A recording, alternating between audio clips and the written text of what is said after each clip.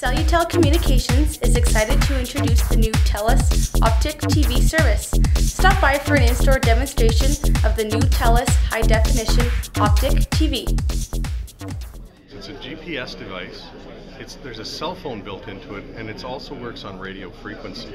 So when this is put on the offender, and through the courts and through probation, they will determine who's going to wear one of the 10 bracelets that will be part of the pilot.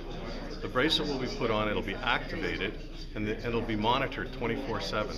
So if there's a no-go zone, if the offender's not to go to the victim's house or her place of work, this bracelet will alert police when the offender is getting near to or going into a no-go zone.